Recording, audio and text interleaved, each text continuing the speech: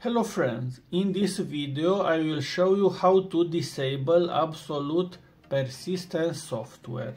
So I will try to make the simple version. You don't need any tool, you don't need to rewrite the BIOS, you need only USB stick. Instead of USB stick, I will use this SSD with this adapter. Let's begin. So I bought this laptop and I can't install it because of this software. This prevents you from replacing the SSD or install other SSD in this device.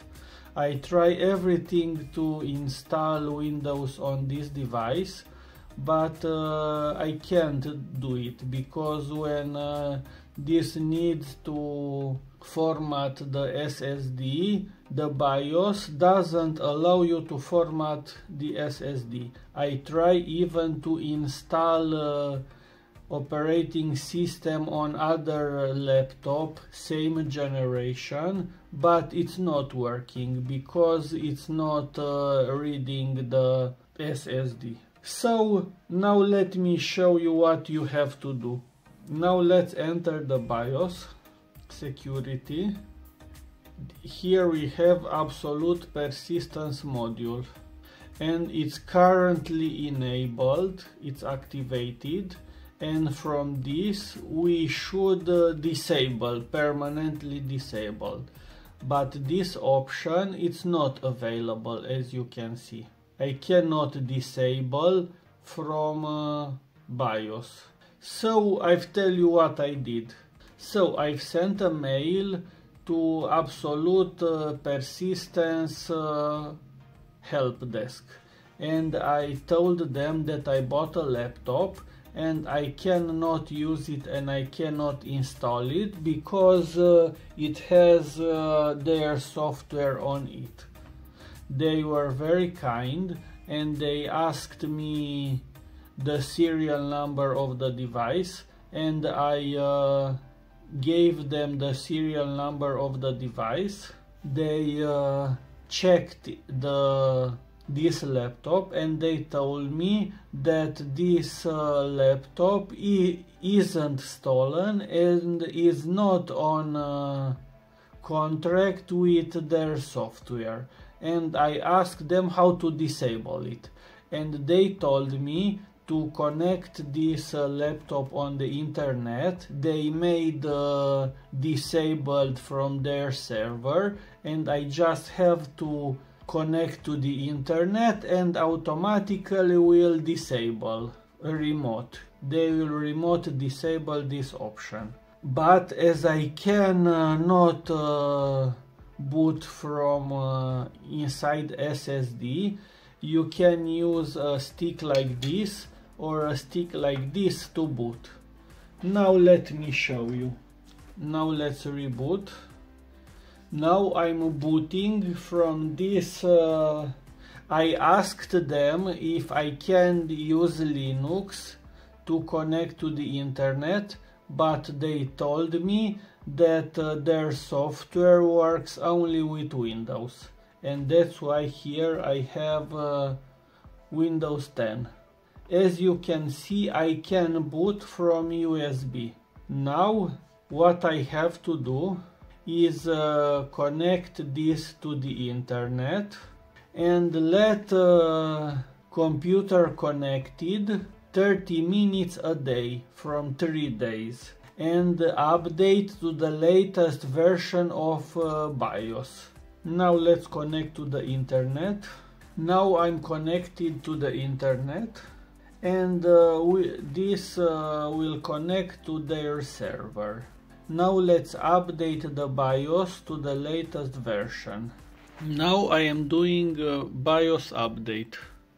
I cannot download software with utility on this laptop, and I had to download on other laptop and move with this stick here.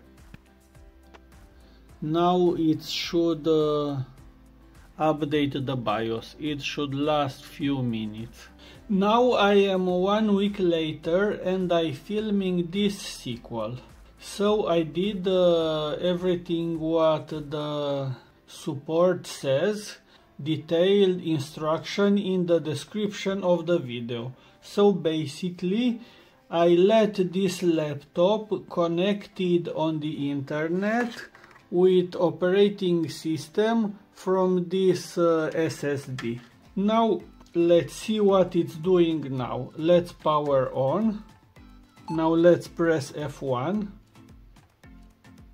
And as you can see, that annoying message with software blocker disappeared. Now let's go to the security, absolute persistence. And now as you can see, we can modify the status. Now it's enabled. I will modify to permanently disabled. Yes. Now it's disabled. Now let's restart to see if we'll read the internal SSD or I have to reinstall operating system. It's seeing the internal SSD, but it's not booting from it. So it seems that we have to reinstall. So let's enter to BIOS and make the proper settings. So we have to check secure boot and the boot menu. Now I've pressed F12 to enter boot menu. Now we'll boot from USB stick.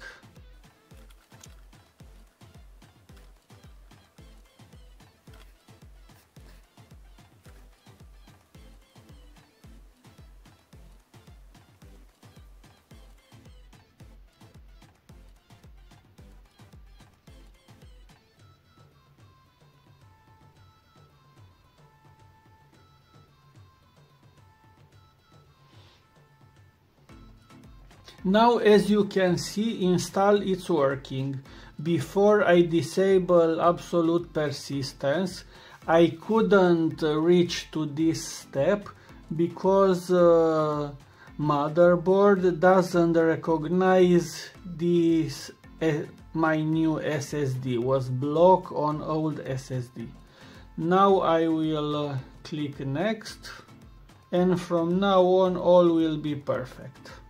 If you have any questions, please put it in a comment. And if you made it so far, please give a big like and subscribe. Thanks for watching. Bye.